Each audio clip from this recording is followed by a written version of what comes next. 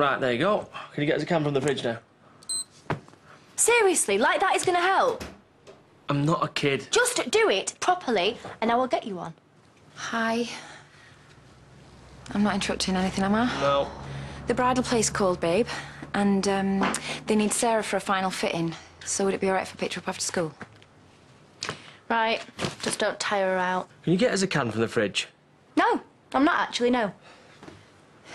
I know we've not been getting on very well recently. Well, you know, you did leave him for dead. Not really something I can just brush over. All right, me and your dad are a law unto ourselves, but please don't let that break us apart, Debs.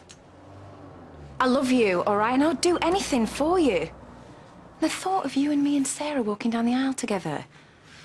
Think how proud she'd be in a little dress with her mum and her gran.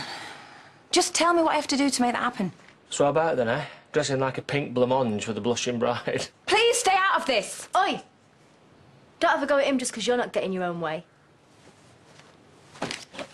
Debs, please, all I'm asking is that you think about it.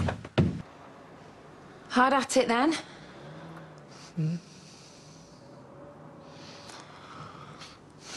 What do you want? I'm taking Sarah for a fitting. She's still at school. Well, I'll wait then, if that's all right. What? You're an hour early. What do you really want? Has Debbie said anything about coming to the wedding? Yeah, we talk about you all the time, day and night. I just want our daughter there. For Sarah more than me. Well, that's noble of you.